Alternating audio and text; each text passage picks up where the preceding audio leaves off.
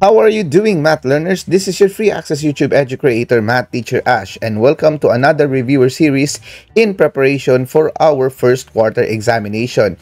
And today, we will be tackling the topics on the grade 10 mathematics. Alright, so in this video, we will have 4 parts, and these 4 parts will be divided into 10 questions each. I hope you will finish all the 4 parts so you will be equipped and excel in your upcoming examination. So if you are still new to the channel, please click the subscribe button and notification bell for you to be updated of these cool clear math videos just like this. So without further ado, let's do this. Question number 1.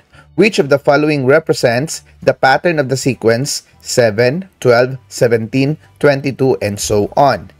Is it A, add 5 to the previous term, B, subtract 5 from the previous term, C, multiply the previous term by 5, or D, divide the previous term by 5? I'll give you 5 seconds to think about your answer.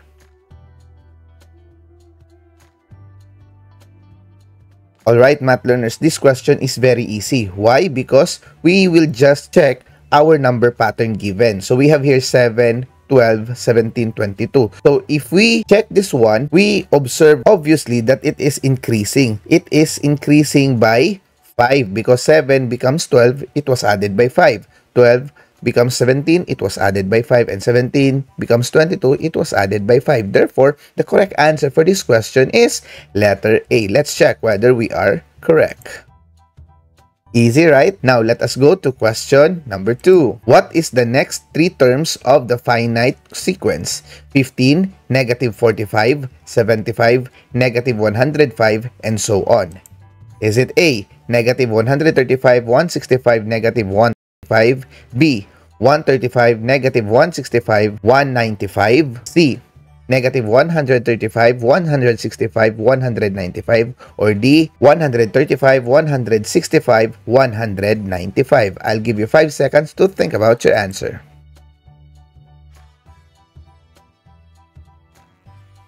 Alright, math learners, in this question, as you can see in the given finite sequence, we observe that the number as it proceeds, the sign is interchanging. So therefore, from positive, it become negative. From negative, it become positive. Then it become negative.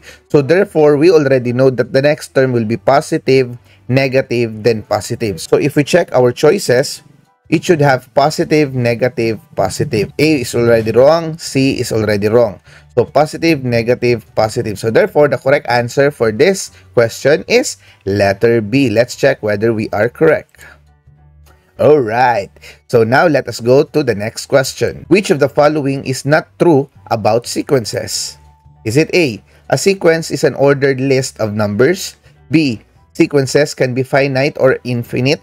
C, a sequence is arranged in a specific order? Or D, all sequences must have a common difference? I'll give you 5 seconds to think about your answer.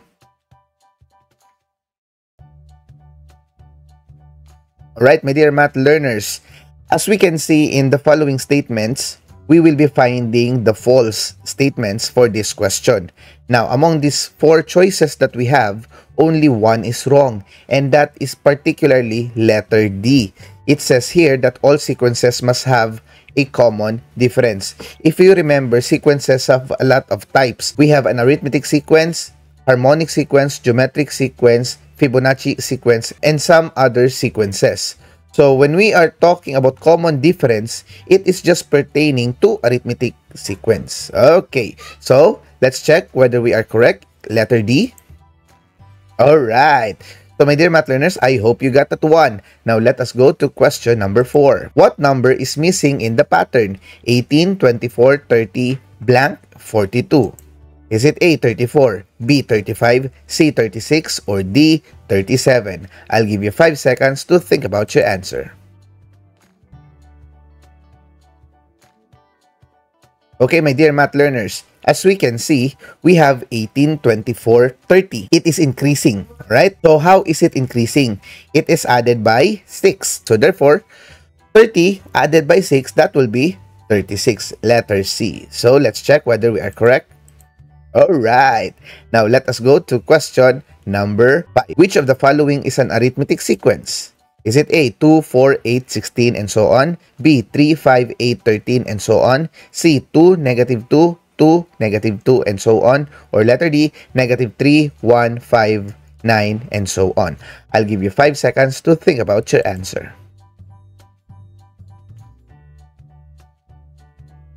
Alright, my dear math learners, finding an arithmetic sequence, we should be considering that each pattern has a common difference. Alright, so let's check for letter A.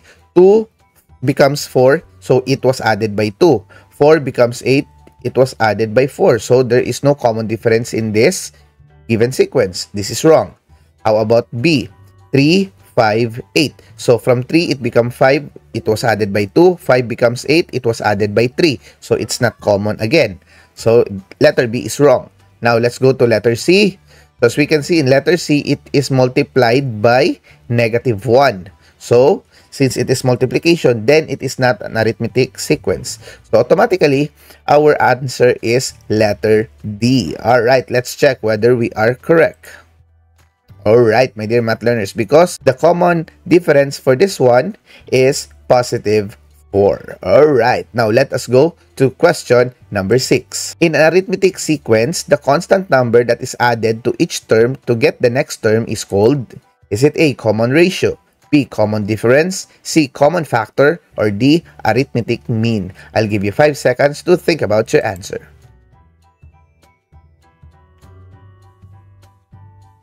Alright, my dear math learners, this question is very easy because if we are talking about arithmetic sequence, the common factor or the common term that is being used in order to proceed to the next term is what we call the common difference. Alright, letter B. Let's check whether we are correct.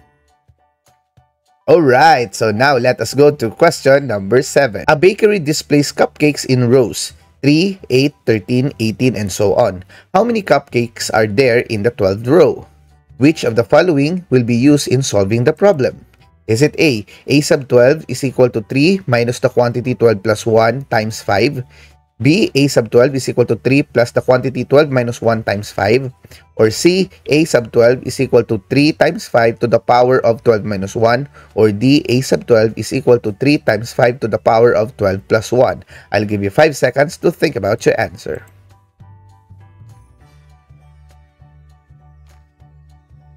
Alright, my dear math learners, first thing to do in answering this problem is to check our given sequence. Now, as we can see, our sequence is increasing. And how does it increases? So, it is added by 5. Okay, so meaning, it is an arithmetic sequence. Therefore, it uses a common difference.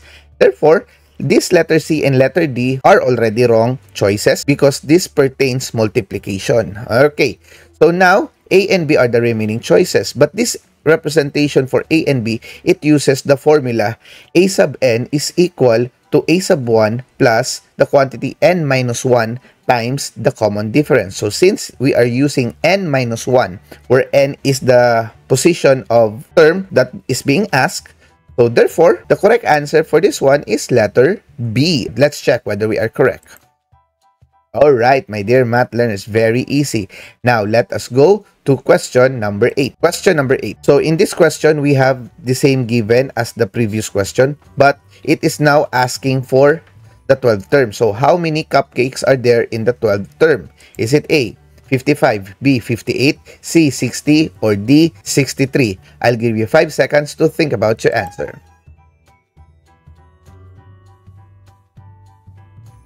So, my dear math learners, in answering this problem, we will now be simplifying what equation we have or what formula we had in question number 7. So, what we need to do is to add 3 to the quantity 12 minus 1. And 12 minus 1 is equal to 11. Then that 11 is multiplied by the common difference, which is 5. So, 11 times 5, that would be 55, plus 3, which is the first term, and that will be 58. Letter B is the correct answer. Now, let's check whether we are really correct.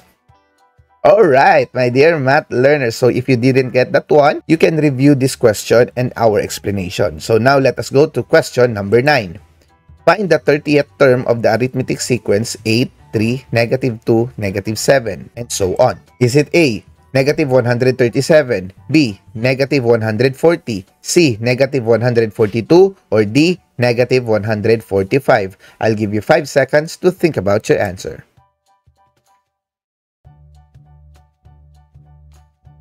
Alright, my dear math learners, in solving this one, we need to use the formula. Okay, so if you can remember the formula, we have A sub n is equal to A sub 1 plus the quantity n minus 1 times the common difference.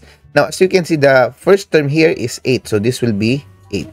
Our A sub n is the 30th term, so A sub 30. Alright, now, if we try to get our n minus 1, that would be 30 minus 1 multiplied by the common difference. So what is the common difference? As we can see, it is now decreasing. So it is minus 5 or negative 5. So therefore, that is negative 5. Alright. So now let's just simplify our substitution. So this will become 8. This will become 29 times negative 5. So now simplifying, we have 8 plus 29 times negative 5, that would be negative 145. And if we add negative 145 to 8, that will be negative 137. Alright, so now let's check whether we are correct. Letter A. Alright, my dear math learners, I hope you got that one. So now let us go to question number 10. Which of the following are the three arithmetic means between 4 and 18? Is it A, 8, 14, 20, B, 10, 16, 22, C, 12, 18, 24, or D, 9, 15, 21? I'll give you 5 seconds to think about your answer.